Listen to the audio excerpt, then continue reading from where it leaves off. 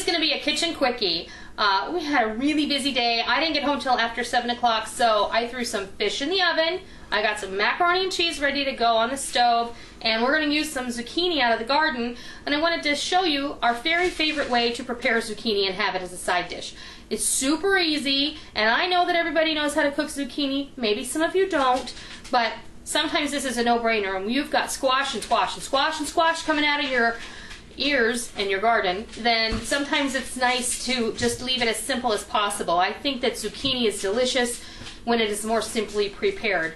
I'm also going to show you at some point, hopefully this weekend, how to make either a zucchini fritter or a zucchini pancake. But today I'm just going to go for quick and easy, and we're just going to, I had one jumbo zucchini, this is it cut up, that I'm just going to kind of chunk up. And if it had been any larger, I probably would have saved it for some other purpose, but this is still really tender and it looked really nice, so we're going to eat it.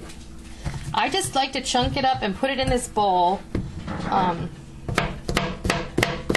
Really easy, and this one zucchini is going to be enough to feed all four of us. Mike is a squash monster. She really loves squash, so I really can't complain about that. My kids love vegetables, and I think people who have kids who don't like vegetables, I think that they've either been presented incorrectly or it's some mental thing where it's actually been presented where mom and dad maybe don't like vegetables so much. But I'm just going to put 3 little pats of butter in here. That probably is about 2 tablespoons, to be quite honest with you. This is Mrs. Dash. So give that a sprinkle of Mrs. Dash. And I am going to add the Himalayan salt because zucchini is somewhat bland. So I'll add some salt. That was less than a half a teaspoon for sure. And some cracked black pepper. And this is the mixed peppercorns. I love, this is my favorite peppercorn blend. And it's got red, white, pink, and green and black peppercorns in there. And it really does give a nice diverse flavor. So, the only other thing I'm going to do, and you're going to probably laugh, you can put a plate on top of it, or you can just put a paper plate on top of it. And I'm going to stick it in the microwave for about 5 minutes and let it sit in there while the rest of my dinner is cooking. So I'll be back when this is all ready to go. Okay, it has come out of the microwave and it is perfectly cooked.